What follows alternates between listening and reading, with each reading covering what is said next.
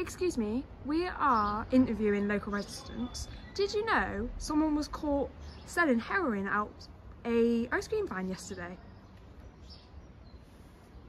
What? Yeah, he was caught yesterday by the police. I am in shock. Yeah, I am.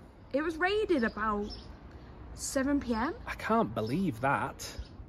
From an ice cream van? Yeah, local man. I've never even used an ice cream van, let alone bought drugs from one.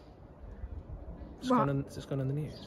Yeah, national news, 6 p.m. What?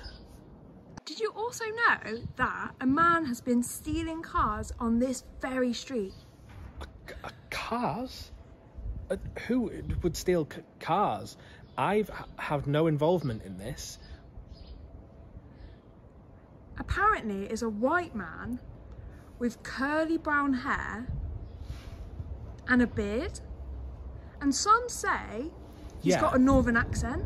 I've never heard of anyone stealing new cars from round here. I'm not round these parts. Either I'm visiting my auntie, I'm from Bristol. And apparently the same man has been murdering people in the neighbourhood, and some have said he is wearing a Simpsons t-shirt.